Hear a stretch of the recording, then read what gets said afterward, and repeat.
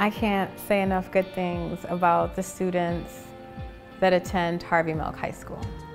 My name is Isaac Nasir Serena. I am 16 years old. I go to Harvey Milk. I am a junior, and my pronouns are he, him. They are beautiful, they are mature, they are thoughtful, they are compassionate. My name is Ty Thomas, and I use she, her pronouns. Hi, my name is Morgan Jenkins, and I use she, her pronouns.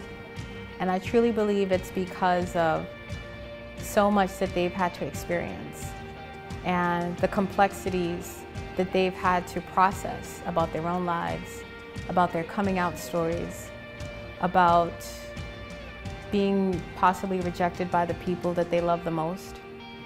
My name is Gyonisha Bowie, and my pronouns are he, him. My name is Vicky Alendado, and my preferred gender pronoun is she, her. And so then they come here and they offer all of that love and all of that insight to each other and to the teachers. They're wonderful to us.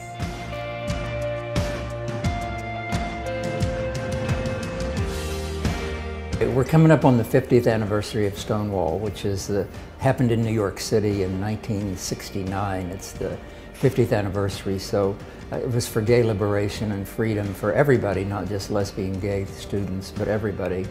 And so what I wanted to do was show an outgrowth of that liberation movement and look at Harvey Milk School, which is an alternative school that gives freedom to these students. We are so excited that the Board of Regents are coming to see our school. It's such an honor for us to have the Board of Regents care about the work that we're doing and just see firsthand what it feels like and what it means to students to be a part of Harvey Milk High School. What's most powerful for me and where the work is grounded and what really stands out is that we're continuing our mission and legacy at the sanctuary school, and not just for LGBT students. I mean, we're serving some of the most vulnerable and fragile students, and I was one of them. First class that we're going to go into is participation in government, and what we'll see in participation in government is one of our SEL components, which really has to do with improv. Hi, I'm Joseph Rodriguez, and I'm the producing artistic director of Playhouse Creatures Theater Company, and we've initiated this pilot theater drama program here. So how this works is we have a teaching artist come in and he reviews improvisational skills, and through the improv, the kids are able to think about different ways to respond to life's challenges, to life's obstacles. I feel like acting is a way for us to explore different sides of ourselves, different situations, so that not only we get to see our perspective on certain life situations, but see the other person's side.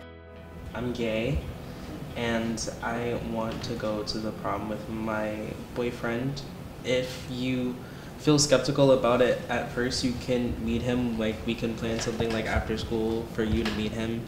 But I like him a lot. We've been dating for a while, and I really want to bring him to prom. And I hope you're able to accept that and also accept me.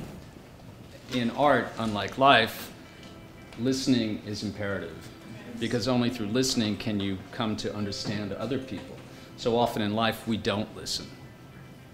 And theater is better than life because we have the opportunity to listen, and through listening, we understand. And when you understand someone else, it's much harder to hate them, to push them away.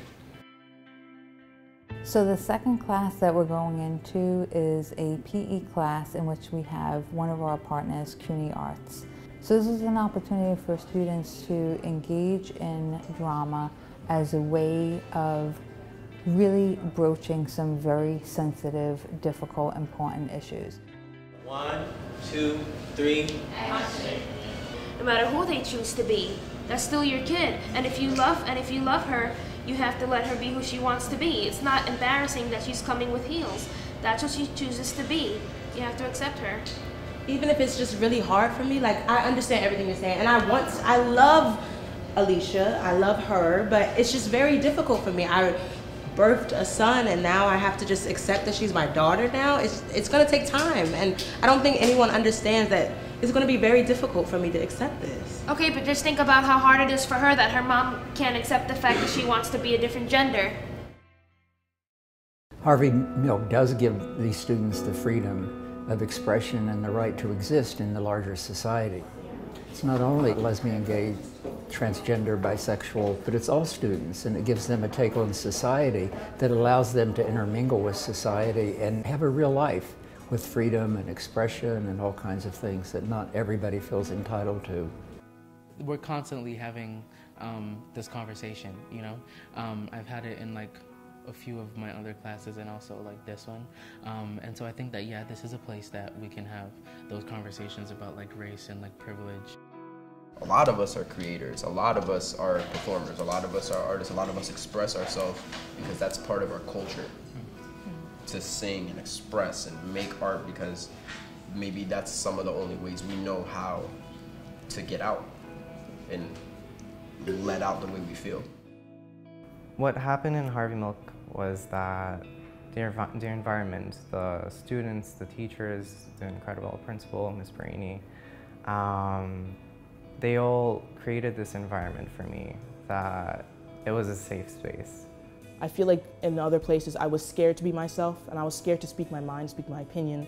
But here it's like, it's such a sense of community and how we all get to be who we are and that we're all accepting of it, that here I can genuinely be myself and genuinely like express myself the way that I feel fit.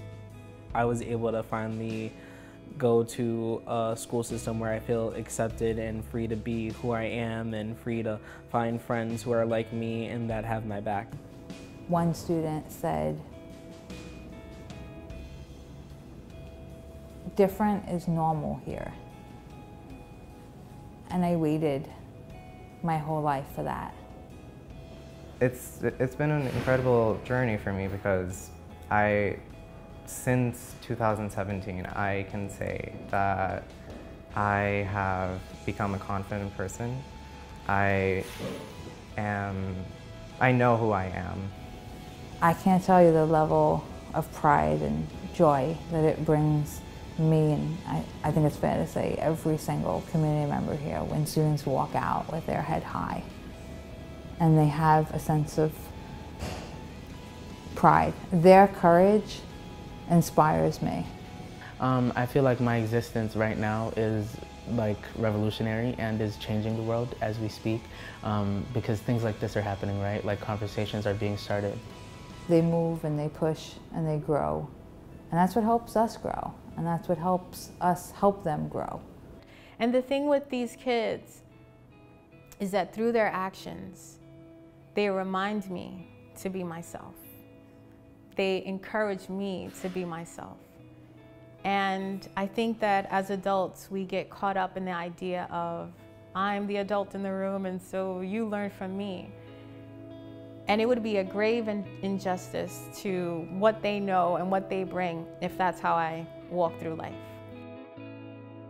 Because it's not the truth.